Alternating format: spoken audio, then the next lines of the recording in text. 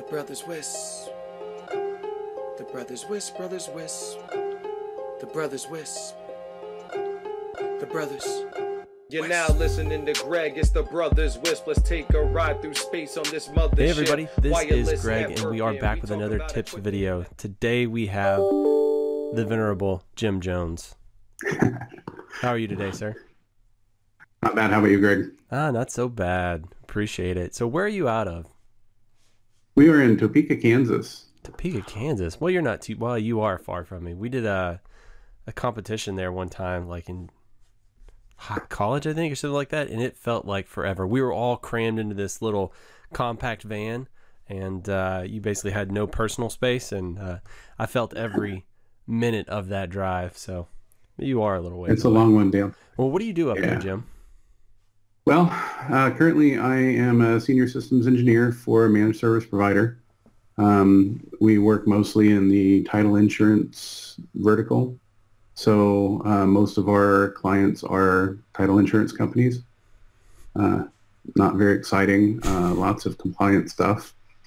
So that's what I'm doing today. My background, I started in IT in the early 90s.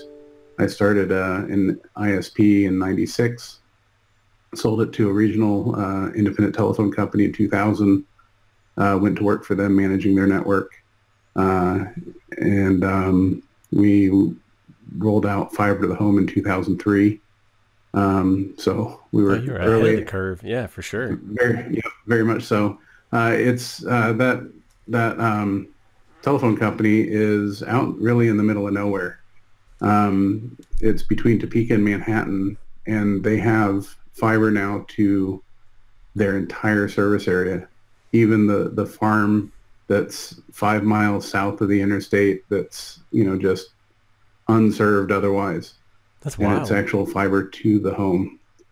That's great. Yeah.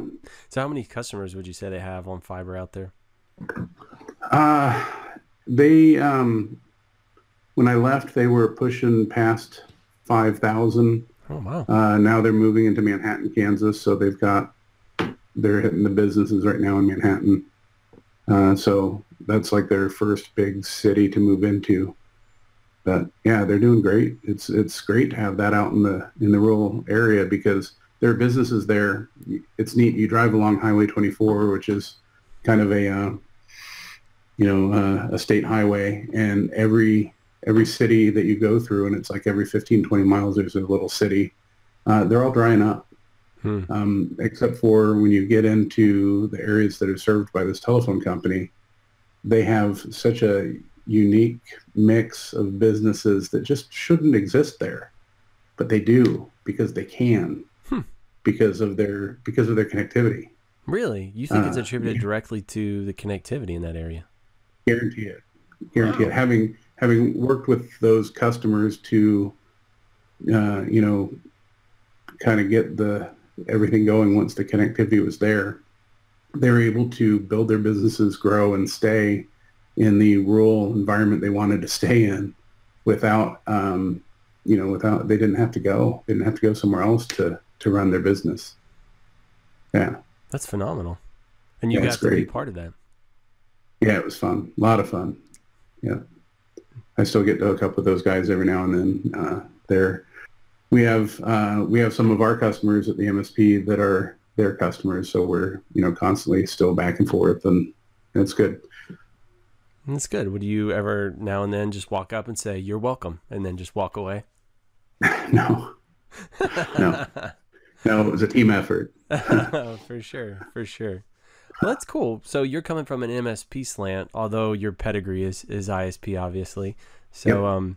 You talked about compliance and stuff a little bit like that. And I think as far as listenership goes, we are getting more enterprise listeners, right? So Mikrotik's sort of breaking into the enterprise market and just its abilities to, connect. Now, I think their Wi-Fi is really good inside. So a lot of people are using it for that, or their switching line is starting to get a little bit more robust. So I think we'll see them make inroads there as well.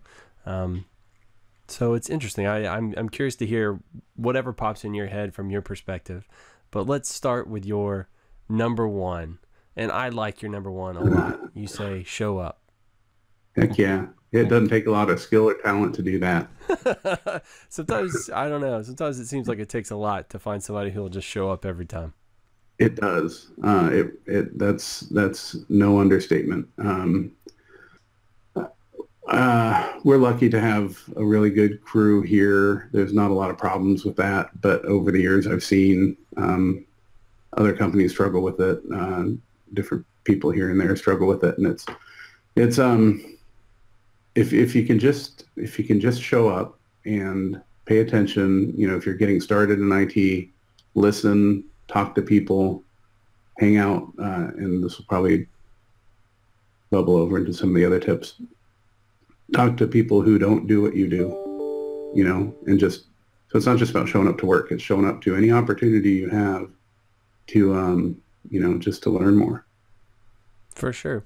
And you saying not just from a perspective of I'm an employee at a company, but also, when you're going to meet a client, right?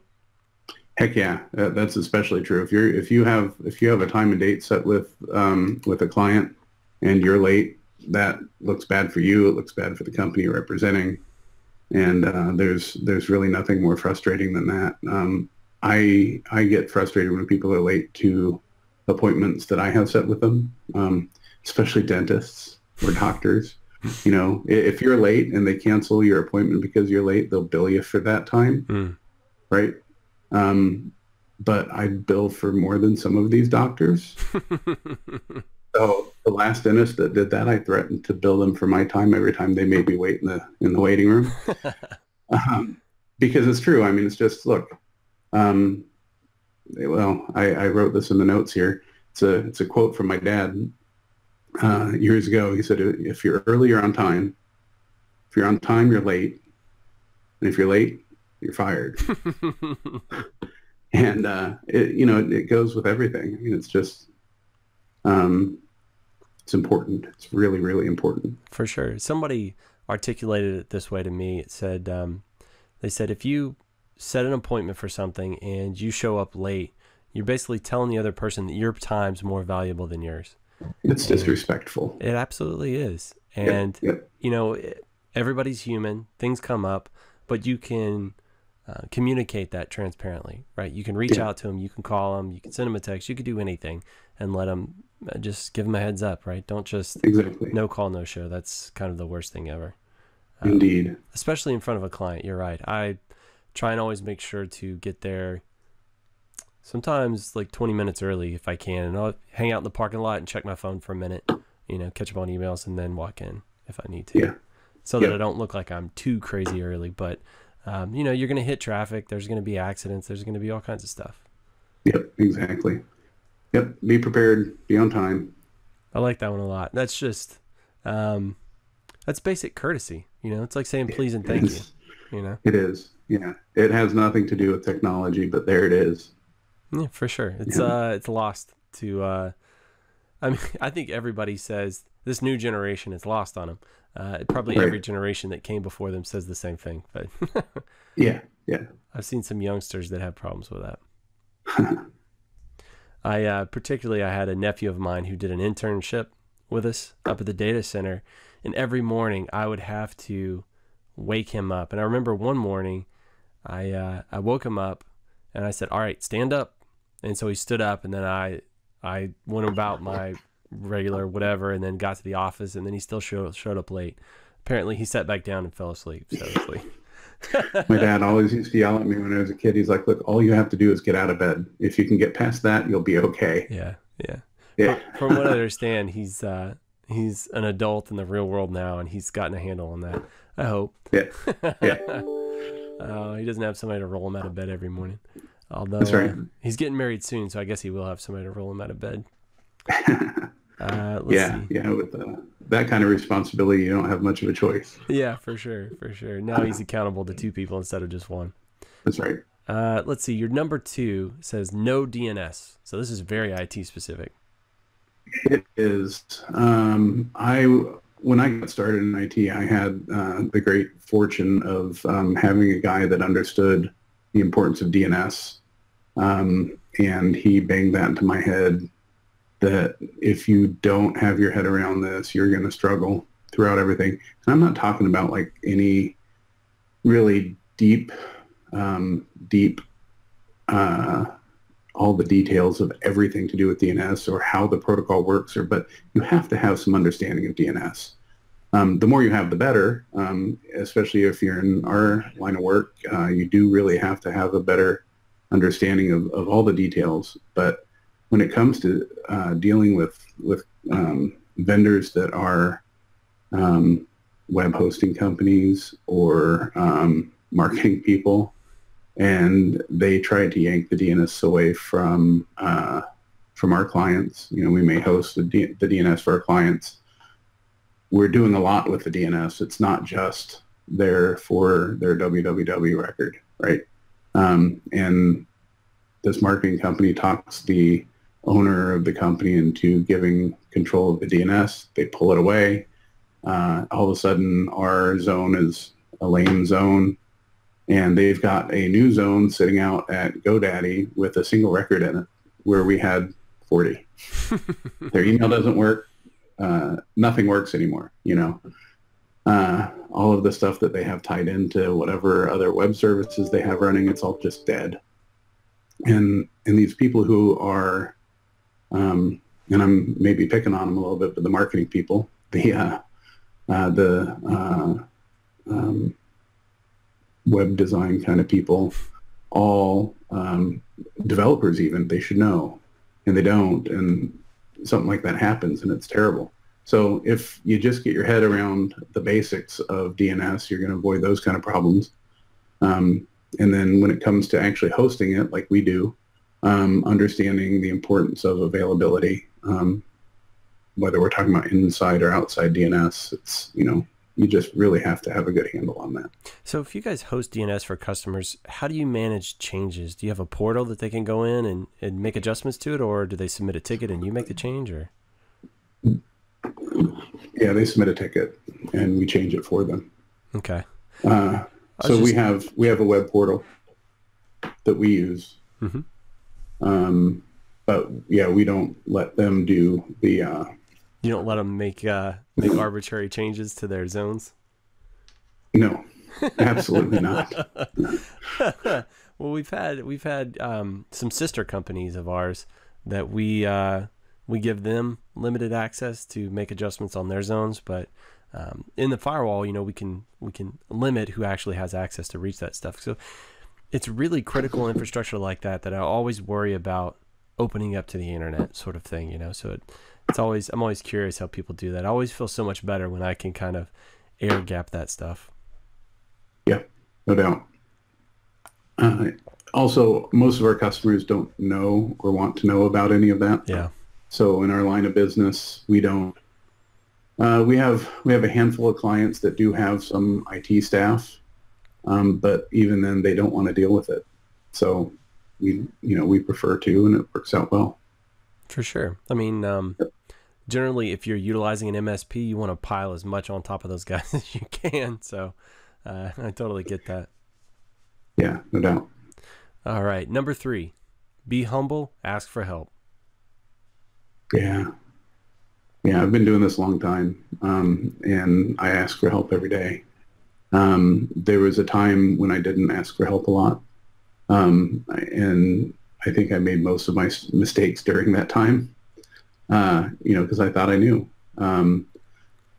I see people all the time with that kind of attitude, and it's scary, just to think that that's normal. Friend of mine is looking for a job, and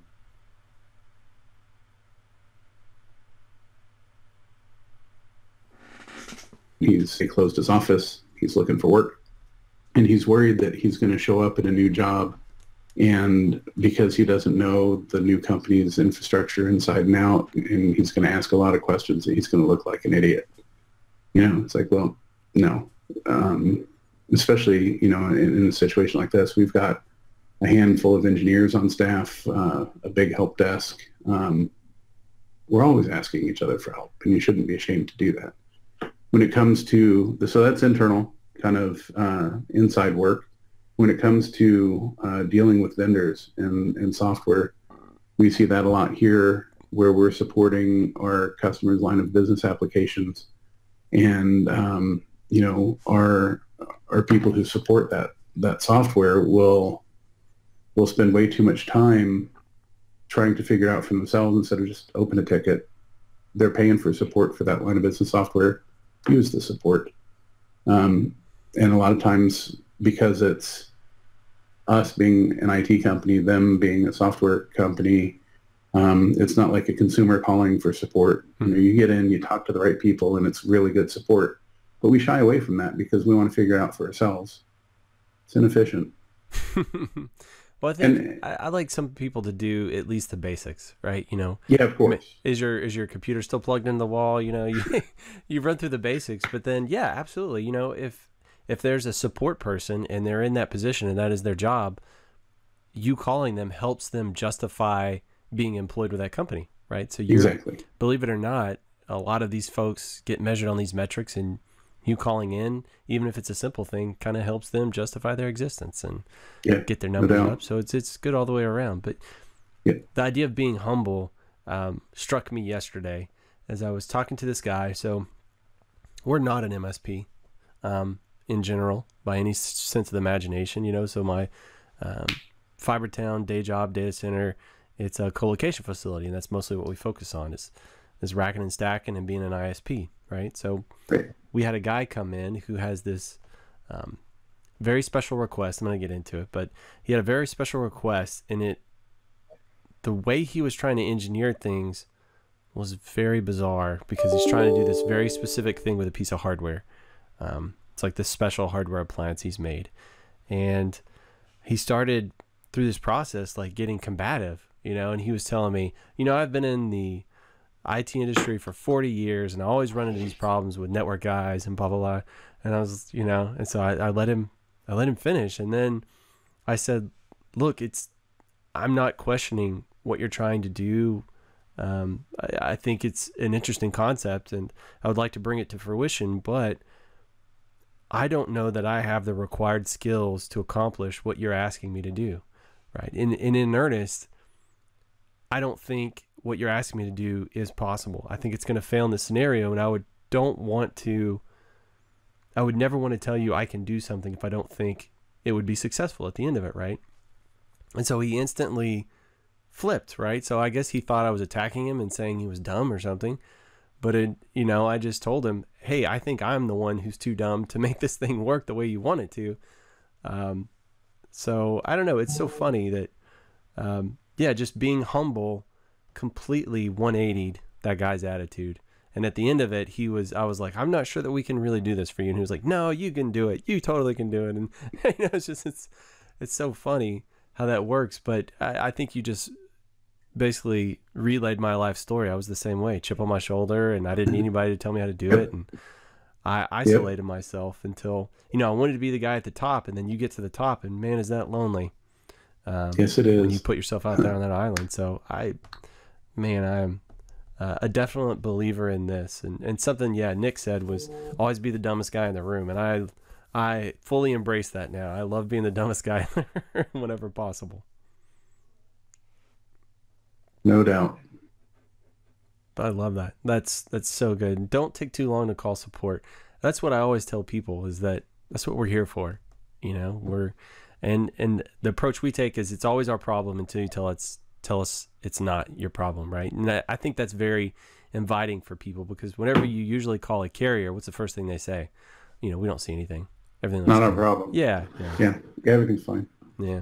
So that's cool that you're actually telling people, hey, we're your support. Use us. I like that. That's right. Yep. It's good.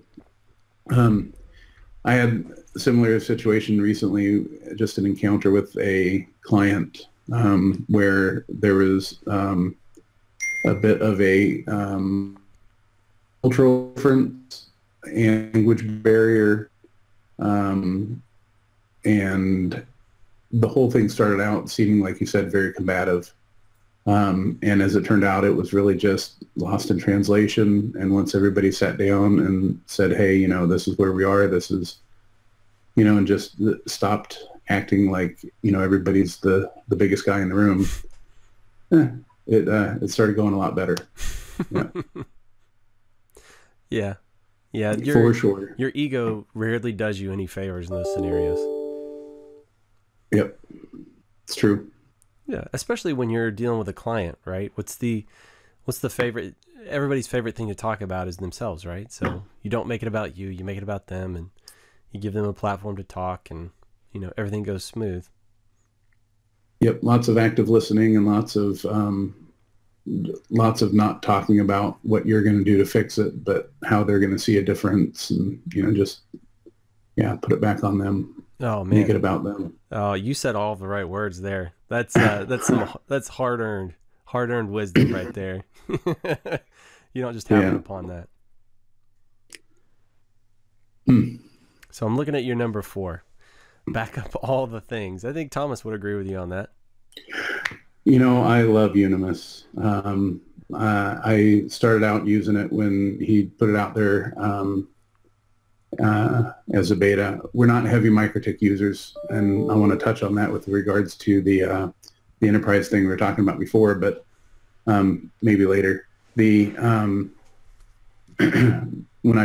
he released the beta, I got him access to some of the devices that we use. So he had support already for normal Cisco stuff, but we use a lot of the Cisco small business switches, and it's kind of like iOS, but not really. It's a kind of a very watered down iOS, and it didn't work with Unimis as being recognized as a standard piece of Cisco gear. So now we've got it deployed all over the place. We've got Unimis everywhere hitting all of our stuff, and it's a lifesaver. Yeah. Yeah. I love how but streamlined it's gotten. Like the install process is so smooth on it now. It is. The upgrades, I just upgraded several installations. I was anxious to get the dark mode. Thanks for that. And the inline diffs. So it was line per line diff before. Now you get diffs inline. Is fantastic. It's great software all around. Prior to that, at a couple companies ago, one of my guys spun up Rancid, and we used Rancid to do config backups, but that is, much like its name suggests, really bad. When I came here and started in this MSP world, and I've been here going on 5 years now, there's, I just couldn't find a way to make Rancid work well, the way that Thomas has it with the licensing, where you can take a license key for a specific number of devices and just kind of peel that off and put it everywhere. It works really well, and the install is just so dadgum simple. Like you said, it's great. But that's that part. The configurations of your network are the things that I think they're overlooked the most when IT people start talking about doing backups and talking about disaster recovery and business continuity. They talk about backing up servers. They talk about file data if it's on workstations that are particularly important. DR using really cool technologies like Zerto or Veeam. All of that stuff is just kind of normal. Everybody talks about that. But so many people just forget the underpinnings of your network. You've got to back up that infrastructure, and there's no easier way to do it. So yeah, it's so funny how a lot of things hinge on that one switch that's been running for 5 years, right, with no problems, until the one time that it gets a little surge or it reboots and its configuration is completely gone. And yeah, that's the worst. But you're also talking about backup all the things you're talking about as an MSP. You're talking about server infrastructure too, right? For sure. We focus heavily on making sure that all the actual systems are backed up. We do block level backups on everything. We preach the difference between backup and DR. A lot of people just think that it's all kind of the same. So when it comes to making sure that a company can withstand some kind of outage, there's a lot of extra cost involved in doing that, and they have to weigh, is it worth paying all that extra money for? Is it not? Do we just rely on backups, or do we really need a good DR plan? So we actually, all of our stuff DRs down to Dallas. So it's beyond the 220-mile NIST recommendation, and it's good. It's we use Zerto, so our VMs are down to like 6 to 10 second RPOs.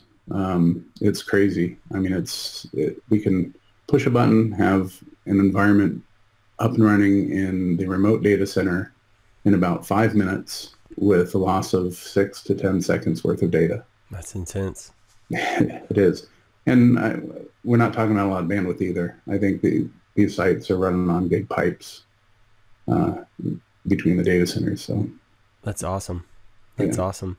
Yeah, I mean, that's something that I think a lot of folks, especially in kind of the smaller environments, that they forget about, right? They're so busy just trying to put out fires that once they stand something up, they just walk away. Okay, it's working, and they walk away, and they forget about the survivability of that system. Something we talk about too is, I mean, there's a lot of buzzwords for it, right? Like concurrent maintainability, right? Not just that I've got tapes on the shelf with that storage on there, but if this server completely fails, this virtual machine, this hypervisor, whatever it happens to be, how long does it take me to get everything back up and functioning in a normal fashion, right? And so a lot of people don't actually calculate how long that's going to take them.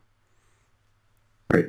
Something I was talking to somebody the other day about was, they were talking about this doctor's office who he did imaging. So he had 2 MRI machines, and from what this guy was telling me, whenever you get an MRI machine, you have to put a UPS on it, because if it ever loses power, it voids the warranty on that machine. And so this guy, he did that. He followed the procedures. He got a UPS, but he put it out in the parking lot, right? It was separate from his building, and he had 1 4-inch conduit going in between the two. Well, a hurricane came along and knocked over a pine tree, and it cut that piece of conduit. So his 2 machines lost power. They were fine, but they lost power, which voided the warranty, which he couldn't get repaired in time. So his business went under, believe it or not. Wow. Yeah. So concurrent maintainability. What happens if this one cable gets cut? How could that impact me, right? And so some people don't realize it could actually be the fail. So there's an electrician I know who's doing very successful, or becoming very successful. He's opened a second location in another town, and he had all of his QuickBooks on one server that wasn't being backed up, wasn't replicating anywhere, and he apparently had, I guess, a RAID array on there and lost one drive and never knew it, and it was making weird noises, but he was like, yeah, I'll look at it in the morning. Well, he came back in the morning, and his other RAID drive had failed, so it was just completely dead in the water. And he was like, I can't quote, I can't do my taxes, I can't do anything. He had to rush it up to Houston, and he was able to get it recovered enough. But it's those simple things, if a system is the center of your universe, you really need to have some kind of replication, something that you can actually test, right?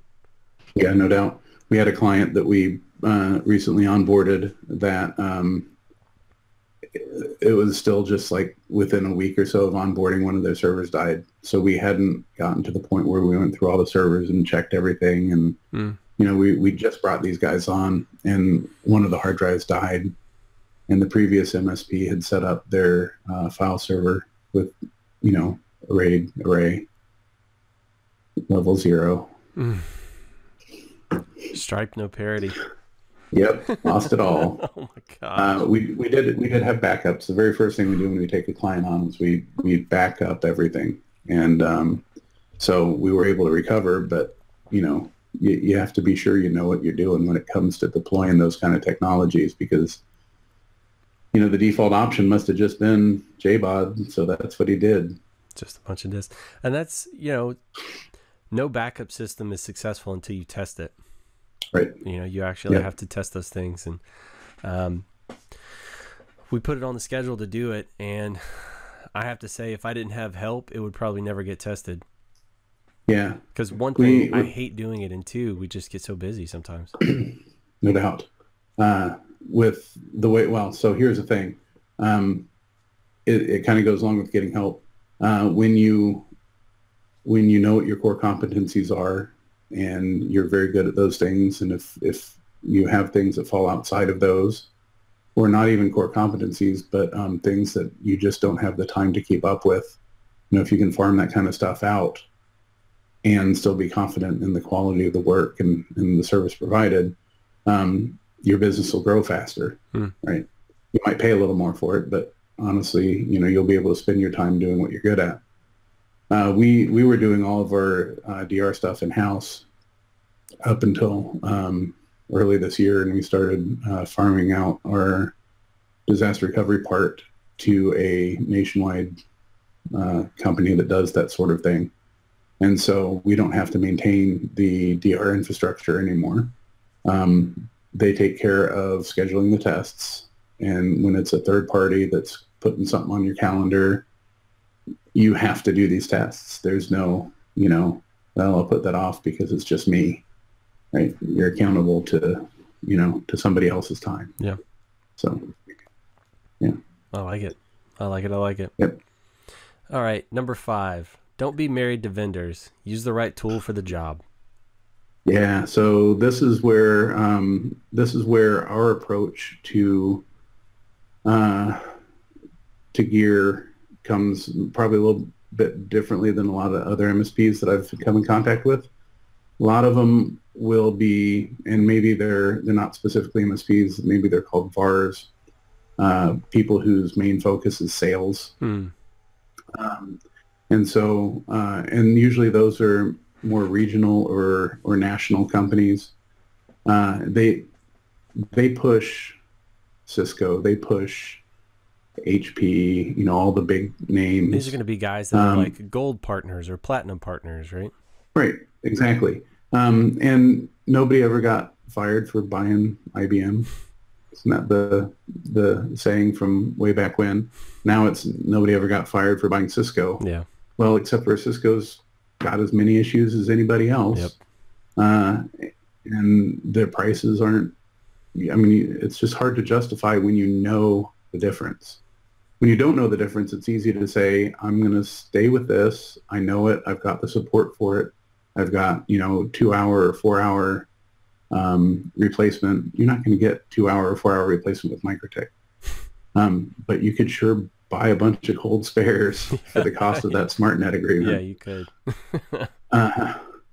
But so we take a little bit different approach. We don't go with the very expensive solutions.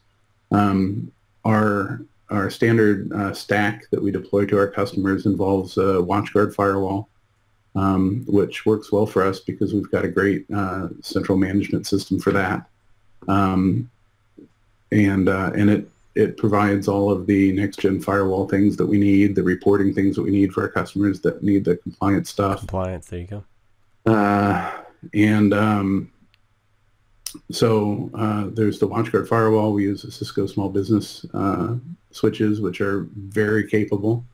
I thoroughly enjoyed the last episode where you guys were talking about stacking versus the multi-chassis lag. So we use, here and there, we use stacking in with some of these small business switches, and it's great, especially on, an edge network where you're just, an access network where you're just pushing out to all the endpoints. But there's a couple of places that I think that we're using stacking that I have on my list now to go undo that after that episode. It's like, well, maybe we shouldn't be doing that. Anyway, so we have one client that we just brought on that uses Bruhcade throughout the whole network. And, we're talking about the idea of switching those out for ones that fit with our way of doing things. One of the things that makes us successful is to be able to provide a very cookie cutter approach to everything. we still allow for changes where it is necessary to fit the client's needs, right? We can't be so firm on our cookie cutter that, this client over here that is a zoo has to operate exactly like this client over here that's a title company. Right. It doesn't work. But if we can deploy the same set of hardware everywhere, then when it comes to training internally, when it comes to speed of troubleshooting, all of that, it's great. Yeah, yeah. So this one client just deployed a bunch of Bruhcades in the last couple of years and spent way too much money on it. So we've got on the list for, hopefully someday moving those out to the Cisco small business stuff. Yeah. In bringing them on, though, I've seen some of the things that Bruhcade is doing with their switches, the ICX line, and they're fantastic. But for the way that they're using them, I couldn't justify the price. So I know that there's a right tool for the job, and if you're not doing all of these fancy things, then you could spend a fraction of the money, getting something that does just as good.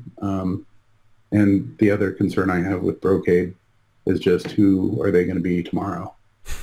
They're a different company every other day since the last. Yeah, it seems like it. Because they acquired Foundry and then immediately sold off a bunch of those assets. And didn't they get Aruba and then sell that Aruba, off? Yeah. There was another one that was just in there. I don't know, it's always something. But you were talking about with the repeatability, the cookie cutter approach. That's like a franchise. It's like a McDonald's, right? It's like it is. You do the same thing every time. We've written the playbook already. We know all the things we can expect from this equipment, these scenarios, and it makes speed of deployment so much faster too. You don't have to reinvent the wheel every single time. And troubleshooting. When we've got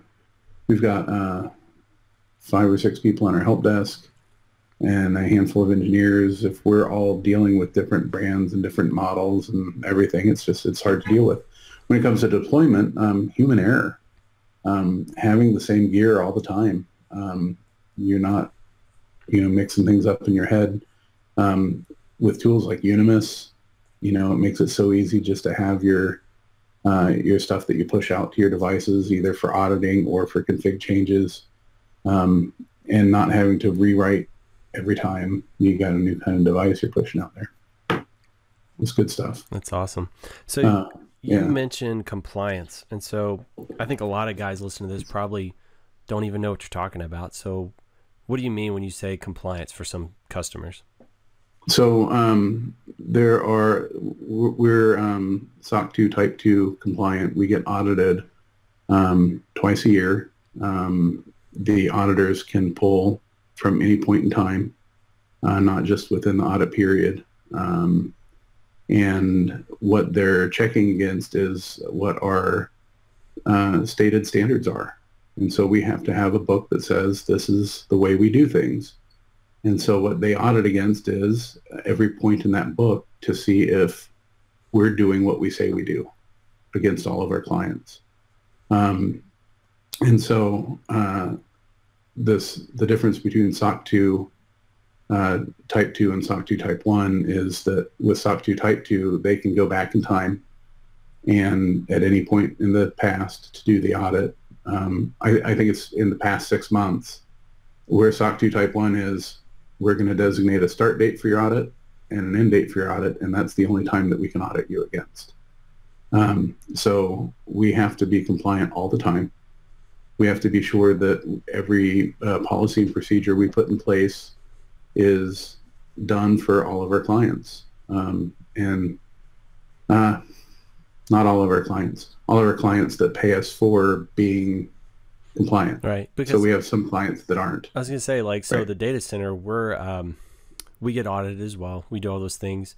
And the only reason we do that, one is to prove that, you know, we do what we say we do, and we follow our own, we eat our own dog food sort of thing, right? We say we're going to do it, so we do it. But it's also because these guys are getting audited. And if we can hand them our audit that says all of these things are already completed, it makes their life so much easier, right? And so that's going to be people that have healthcare with HIPAA compliance, or law enforcement with CGIS. And I mean, there's a million different sort of compliances you might have to adhere to. And each one of them has their own variations, their own requirements, their own amount of logging. And you know what's funny is we've looked at some of those various compliances those guys have to follow, and some of it's kind of a gray area. You know, there's not, some of it's sort of, you know, it's like you need to retain logs, but it doesn't always say how much logging to what logging level. And, you know, and it's sort of, I think, what do they say? Something like to an expected average for somebody in your position, or something like that, right? So the average person in your position would do this much. And so it's so funny how you can be audited over things that are sort of a gray area, which we don't have to be audited like they do, but that would be very much so. We've had some situations with cyber security breaches where the lawyers get involved, and they start talking about what is expected, what the kind of common expected thing is. And as long as you're doing just that, then, you know, you have to, I forget the name for it, but it's very gray. It's like, what does that mean exactly? Well, it means whatever you want it to. When it comes to compliance stuff, when we run into issues like that and we're not sure how that needs to be done, we write the specifics in our book, in our policies, and then we've defined those specifics. And that works for the type of compliance that we're after.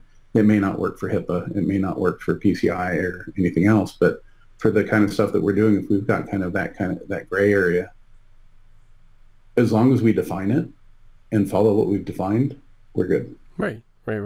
Yeah. We'll do what we say we're going to do. Right. All right. So let's see. We've got a little bonus material in here. We do. Bonus number 1. It says learn. I couldn't. That's right. I couldn't narrow it down to just 5. In fact, I think I added these after the fact, and then I was like, which one do I replace? So I spent 13 years working at this telephone company after they bought my ISP. I was given the opportunity to have them pay for my education, and I didn't take them up on it. It was part of the benefit package. They pay for any college stuff, and I thought, I'm not going to have the company that I'm working for pay for something that I'm just going to use to leave them. And that was, I guess, specifically interesting for me because I don't have a college degree. I don't have a high school diploma either. But that's a different story for a different time. But I spent that whole 13 years doing a lot of very cutting edge stuff, working on very cool things. But I didn't spend enough time in that whole 13 years learning outside of my box. So what I've learned in the last probably just I've implemented this in the last 6 or 7 years, where I listen to podcasts all the time that are outside of the area of what I work in. TheBrothersWISP is always interesting to me because I come from an ISP background. I've edged out using wireless before. I love that industry, but we also, there's a lot of crossover with the way that we do things, where we don't buy the very expensive, like we talked about before. We use Cisco Small Business, we use Unifi. Anyway, so I love listening to this podcast, but then the other podcasts I listen to that talk about all kinds of technology that are just outside of my box. I'm an infrastructure guy, and so I listen to ones about software development, software engineering. I listen to ones about large data center kind of work, like large Facebook size data center kind of work, what they're doing with all the white box stuff. And in having that constant discussion running through my head, listening to other people talk about this stuff, I'm understanding where they're coming from, what problems they are solving, what the solutions are, how that might fit into what I do every day. A lot of times it doesn't, but it prepares me for those discussions that come, that we get the next client that's bigger than we're used to. Well, here's some things that we can do to fix that. So yeah, I really push people to listen to podcasts, audiobooks, if they're not big readers. I don't have a lot of time to read. I work 8-10 hours a day. I go home, I've got 8 kids, and I don't have a lot of time to sit around and read at home. When I do sit down and try to read, I fall asleep. So thankfully I've got a 40-minute commute each way. So I fit in a lot of content, audiobooks and podcasts doing that. There are some things that are only on YouTube that I do. I turn my phone around and it's things so I can listen to it. The temptation to watch it would be too great, but I do listen to YouTube on the road. So yeah, I recommend people try to find things they can listen to outside of their normal day-to-day thing, just so that we can, just so they can converse better. In particular, there's one podcast that I'd like to throw out there for people to listen to or look up. It's called The Full Stack Journey by Scott Lowe. And he talks about career-wise how people go from their infrastructure jobs or standard just IT jobs that they grew up in to where are they going today. And it deals with how all these different silos are breaking down, and you have to be able to communicate with people who aren't like you anymore, and you have to start learning to code, even if it's not large applications. It's scripting, it's automation, it's all this other stuff. And I can preach about that all day, but I don't eat that dog food. I don't code. I don't script. I leave that up to other people. I've tried my hand at that, but I've got this little OCD thing going on that if it's not perfect, it drives me nuts. So I cut that off. Yeah, you'd never be a good programmer then. There's no such thing as perfect code. No. I go for the short wins with networking. It's fantastic. Anyway, so yeah, learn outside of your comfort zone. That's interesting. Well, you say a perfectionist. I think doing things, and yeah, like if you learned to program, you would work yourself out of that perfectionist thing, because sometimes I think so. You just have to get it done. Or, when you're in like triage situations, right, where 10 things are on fire, then your perfectionism kind of tends to go out the window because you've really got to, you've got to put all this stuff back together. You got to reassemble Humpty Dumpty. Yep. And you can't do it slowly. So I like the idea of listening outside of your core competency. I really like that, actually. I've started venturing even over to kind of managerial stuff. There's one called golly, what's that podcast? I got to look it up really quick, but it's Manager Tools. That's what it's called, Manager Tools. And so it's quick little like 20-minute blurbs from these guys. This guy's got an amazing radio voice. It's just like super deep. But he talks about stuff that if you've never had to manage large groups of people, or if you have been managing large groups of people, these are better ways to do the things you've always done. Things like what happens when an employee asks you for a raise.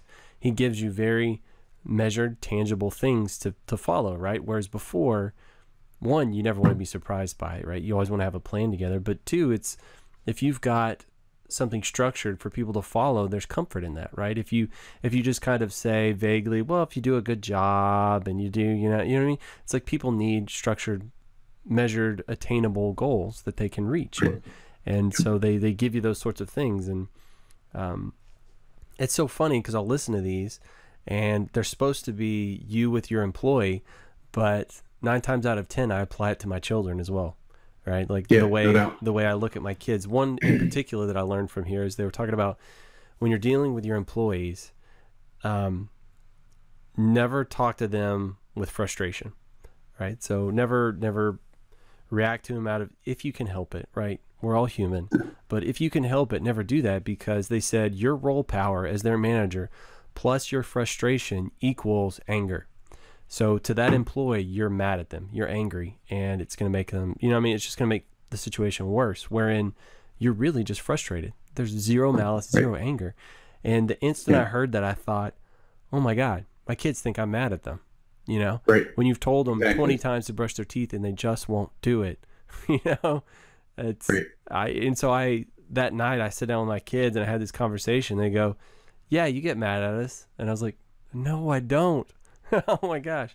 So I don't know. I get frustrated. I'm passionate in my telling you to do the things that are good for you. Over and over and over. Don't drink the bleach. I shouldn't have to yell at you about this. You know what I mean? It's so funny how these things you listen to about being a better manager all of a sudden becomes applicable and makes you a better father to your children, right? It's just listening outside of your core competency can enrich your life in so many different areas. And I'm a firm believer in, it doesn't matter what jobs you've had in the past, you can pull something from it. If you've ever been a waiter, you've learned patience with angry people, right? You know, or good customer service as far as that goes. If you ever had to make cold calls to people, you know how to get over your fear of talking to completion. You know what I mean? It's like, so there's everything you can do, everything you can put your hand in, everything you can try. And like you said, push yourself out of your comfort zone is applicable to your life. You may not be right this moment, but it might be tomorrow or the next day. And something I heard, have you ever watched that Free Solo movie with that crazy guy that climbs El Capitan with no ropes? It's pretty bananas. No. But in that, I guess it was a documentary, but in that documentary, this guy says, you know, he said, people often ask me, how do I climb these structures without a rope, right? Because if I slip, I die. I mean, and that's the honest truth. He said, they ask him, you know, how do you deal with that fear? How do you know, are you white knuckling it the whole way? And he said, no, what he does is he practices it over and over, repetition. And he says he expands his comfort zone. So instead of dealing with fear, he just makes that part of his comfort zone. I thought that was so brilliant. That was like, just the idea of that was so transformative for me. So it's, you're talking about, you know, go outside your comfort zone, not just go outside, but expand your comfort zone, right? Learn to encompass these things. Comfortable in those things. Yeah. Exactly. Well, and, you know, like you said, with the business stuff, I probably spend most of my audiobook time listening to business-related books, podcast technical. There aren't a lot of audiobooks that play in the technical world because they get outdated too quickly. Yeah, and you need diagrams and stuff, right? Right. And so I go back and forth between listening to an audiobook, then a week or two of catching up on podcasts, then an audiobook, then back and forth. But the thing you said about your kids, it's amazing because you know, the one audiobook that I think everybody should read, or even if it's just a book, but you know, How to Win Friends and Influence People, Dale Carnegie, right? Best book in the world. And that, and I grew up listening to a bunch of sales stuff for whatever reason, and Zig Ziglar and all those guys that are kind of the classics. I went to a seminar about some child rearing stuff. It was called, geez, I don't even remember what it was called. But I'm sitting here listening to these guys talk about how to deal with your kids and how to, you know, work with empathy and all this other stuff. And I'm thinking, they just rewrote all of the classics for your kids. It's the same thing. And whether you're dealing with employees or kids or just peers, it all just boils down to we're all just people, you know? And in the end, it all just kind of mushes together into one thing. But yeah, you're right. It's something. Yeah, as far as all the executive development books I've listened to, they basically say if you're a manager, remember that your people are human and don't be a jerk. And if you are a jerk, apologize. That's basically the three tenets that they always tell you. It's like, yeah, they're just, if you screw up, say you're sorry, and remember that they have a whole thing, they have a whole life going on that you don't know about, right? That everybody brings to work with them. Well, and that whole not showing anger and not having knee-jerk reactions and all of that other stuff, I guess I've never been in a situation where any of my bosses were that way, except for my last job. Anyway, but I've never been in any situations where there's ever really any need for those kinds of responses. And while at this current position there aren't a lot of needs for those kinds of responses, it's neat to see my boss deals with that kind of stuff. Like I wish I could deal with my kids as smoothly as he does with all of us. It's just so neat to see somebody who's good at that pull it off. Yeah. Yeah. Anyway. There's this thing called the disc profile. It's supposed to categorize. Yeah. So I can't 100% remember what mine is, but I'm basically right in the middle of the bullseye. And so it says that one of the things in my report said that I manipulate people to meet my end goals. And I always hated that line in there because the word manipulate, it's got such a negative connotation. But what it really means when you get down to it, after years of having that report, is I help people accomplish their goals at the same time that I get mine accomplished. So we both win together. So that's the way I look at it. Yep. Early in my marriage, I had, I don't know if I brought it up to my wife for one of my kids to read, or I don't remember what it was, but I was telling her about how to win friends and influence people. And that was her response was, it sounds like you're turning into a manipulative jerk. That's what the book is for. It's a manual on how to manipulate people. And so years went by and she finally read the book and she was like, you're just figuring out how to get everybody what they want. It has nothing to do with manipulating. Yeah. It has to do with serving. Yeah. And if you serve, everybody wins. Yeah, because everybody needs something, but they all need it in a different way or a different thing. And so you just have to figure out how to give them what they require in the most expeditious manner possible that helps everybody. Yep. All right. Exactly. Let's kill number 7 because we've been burning it down, brother. We're already at an hour. All right. Number 7, bonus number 7. Teach. There it is. Mentor. Give more than you take. Man, that's such good advice. Yep. I was just having a conversation with a friend of mine about this the other day. We were trying to figure out what the deal was in our little rural town with all these kids that just expect everything to be handed to them. The mentality these days is such a taker mentality. Serving others. Yeah. There's just this big thing where everybody's got the mentality today that they should be given everything. And I suggest that the more people give, the more they'll get. True happiness is in serving others. It's not in serving yourself. So teach, mentor, and don't limit this to technology. Find something else that you might be passionate about and try to do that. There's so many things that you can do. Just outside of work, but that's really where true happiness can come from. For sure. Yeah, I'm one of those people that I derive pleasure from helping others.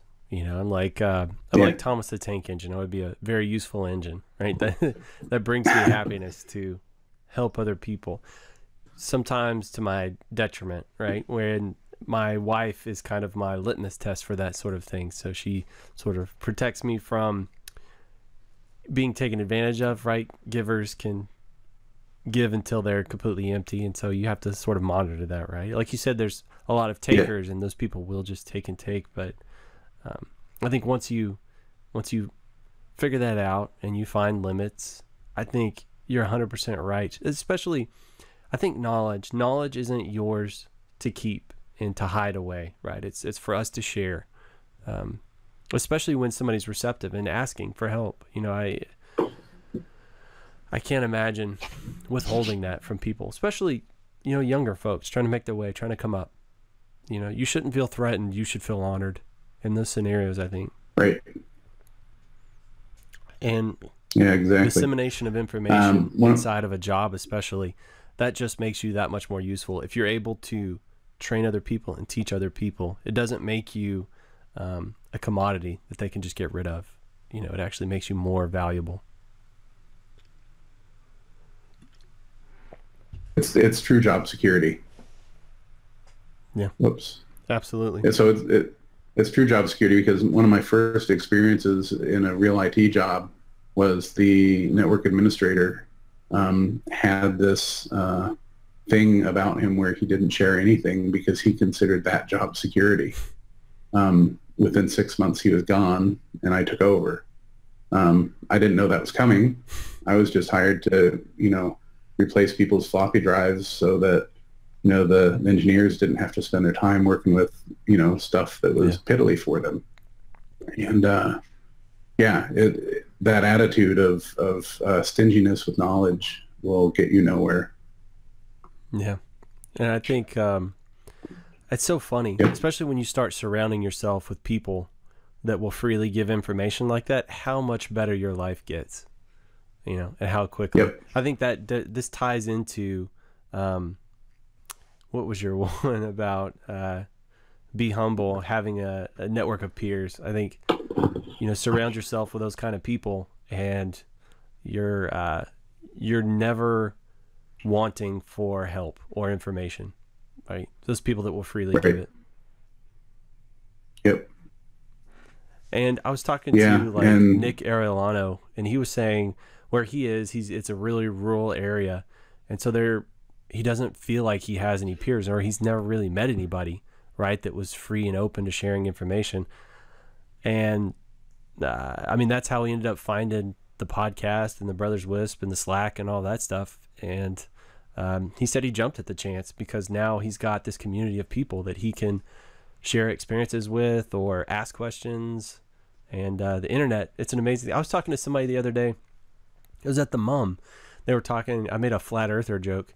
And I said, you know, that's what I love about the internet, is it doesn't matter how edge your belief is, how weird is this thing that you like or believe in.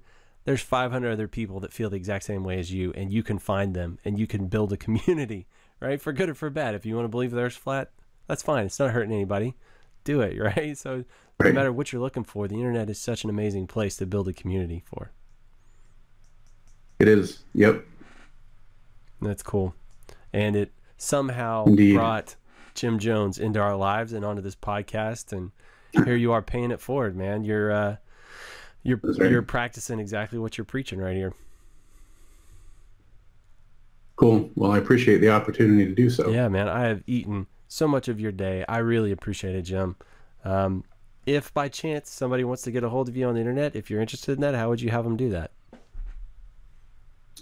So I'm on LinkedIn. There's a lot of Jim Joneses out there. I'm not the guy that killed a bunch of people. Well, don't give up yet. There's always so many jokes. That's right. I'm not the rapper. I think that I'm on LinkedIn as J Jones Jr.